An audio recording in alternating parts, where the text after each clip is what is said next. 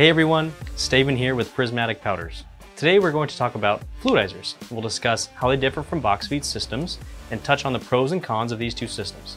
After that, we'll go to the booth and walk you through this Fluidizer setup process.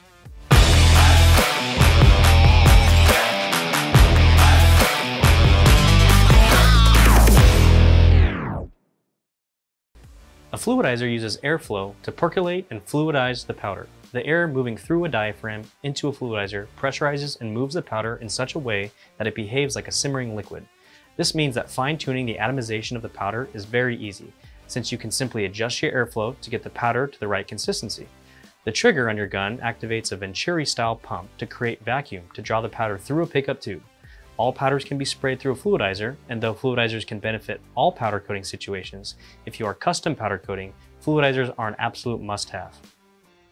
Fluidizers come in a variety of sizes, some as small as 1 pound and some as large as 50-pound capacity. The drawback of the really large fluidizers is that they don't fluidize small quantities of powders very well, so they are better suited to large volume operations. The sweet spot for most applicators seems to be around the 5 to 10 pound capacity. Now let's get into talking about box feed systems. Box feed systems use vibration as the primary mechanism to break up and fluidize the powder. They too have a pickup tube connected to a Venturi pump, which creates vacuum, but this tube siphons powder from the box, often through a sieve at the end of it.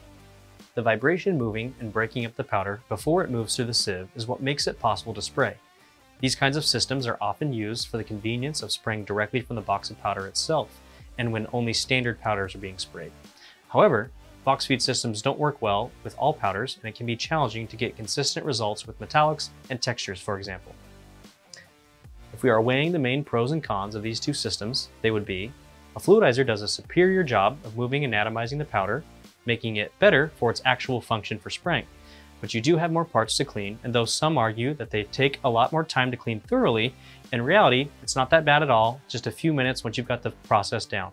Another benefit of the fluidizer is that you are less likely to contaminate your powder because it is effectively sealed inside the fluidizer itself.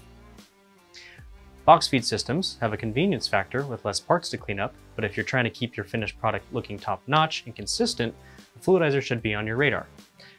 Let's go down to the booth and take a closer look at the setup of the fluidizer. So our fluidizer is actually a pretty simple design with not a lot of components that go into it, so it makes it pretty easy to take it apart and use it for cleaning when you go to switch out your colors. But first I'm going to start off showing you the base here. It's a nice one-piece welded unit. You got your stand here with your handle attached to make it to move it or maneuver it around the shop pretty easily. The next component that goes with our piece is going to be this membrane. And this is actually a piece that we sell here in case you ever need additional pieces or yours wears out. You want to drop that in there and it'll be labeled with a top sign on it there. And that's going to make sure that you're facing up towards you. And then the next component is going to be this little rubber gasket O-ring.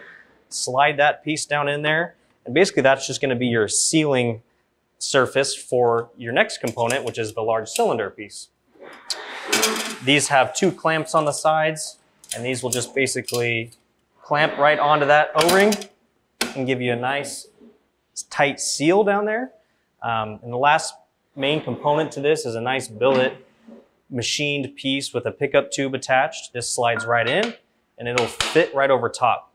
And the last component with our hopper, and this will vary depending on the gun you're using, but we use Nordson Encore systems here.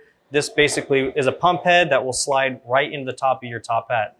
And that's it. And your pump head will be ready for your air connections here, your male, female fittings, as well as your fluidizing air pressure line, which will fit right in the bottom of that fitting I talked about earlier. So, hopefully this video was helpful.